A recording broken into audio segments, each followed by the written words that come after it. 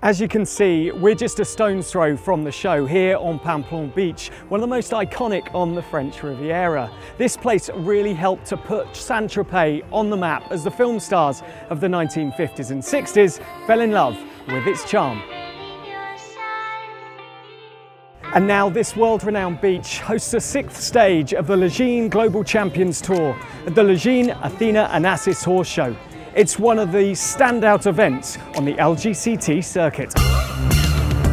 Exceptional shows such as these obviously are very difficult to put together. They take a lot of preparation here at Pamplon Beach. So we wanted to come and find out a bit more about what goes into the preparations with show organiser Dennis Montecolo.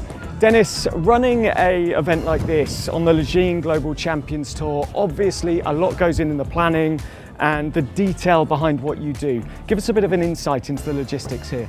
Yeah, we are in an amazing place, a natural paradise here in Ramatuelle.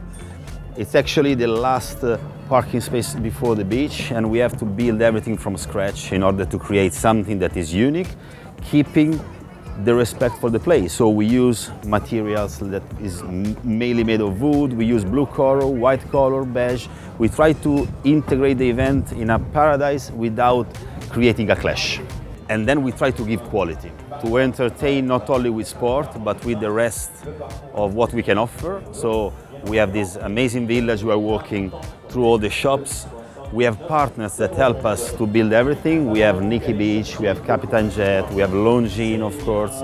And this create and integrate an offer that is appreciated from the local, from the horse lover, and from everyone that joins us every year. So looking at the competition, it's a tighter, more compact, smaller arena here.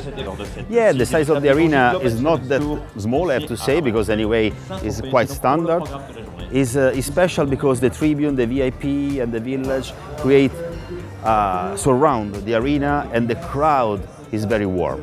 Especially because last year, for example, there was the victory of Julien Paillard. Several French riders are competing also this year, so we can expect today to have again the same magic atmosphere as last year.